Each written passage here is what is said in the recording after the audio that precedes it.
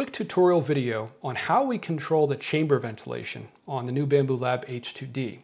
One of the things that's different about the H2D versus Bambu Lab's other printers is rather than having to lift the lid and open the door when you're printing materials that can potentially soften in the extruder, Bambu Lab has added a motorized door that opens up on the top of the printer and flaps that open up on the rear. And I applaud them for the innovation there. The thing is, I really think it depends on the ambient conditions in the room and what you're printing as to whether you do actually want to print with a sealed chamber or not. And they've made it a little bit tricky to control that.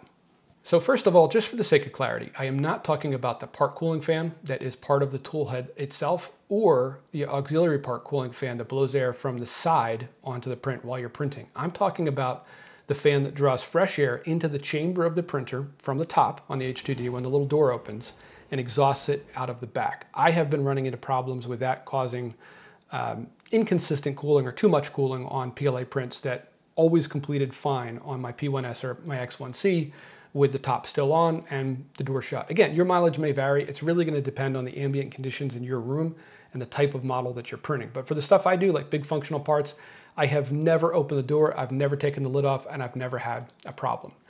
So I thought it was really suspicious that there's no settings in here under cooling for that auxiliary fan, or not really the auxiliary fan, but the chamber exhaust. I'm not even sure exactly what you would call it. There's nothing in settings, overrides either, advanced. You don't see anything up here in the G-code, even though it does end up getting inserted in the start G-code when you slice your model, if it is a filament that Bambu Lab has decided should have, chamber air circulation for. So there is a way to turn this on. It's a little bit confusing. We have to go into the configuration for the printer first.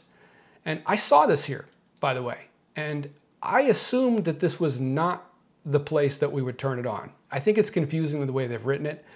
Under accessory, it says air filtration enhancement, and it says enable this if printers support air filtration enhancement, which is weird because all the H2Ds have the chamber ventilation, so I don't know why this wouldn't be checked. But I saw this before and I thought, this must be for some sort of extra filtering or something. I don't want to filter the air more. I don't want it to run that fan. But if you turn this on,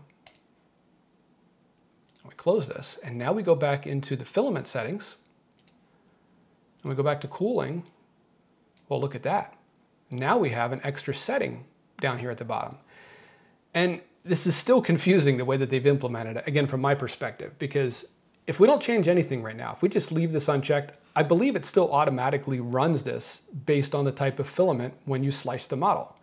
However, we can override it by turning it on. Yes, that's right. So if you want to turn the air filtration or circulation of air through the chamber off, you first have to turn it on.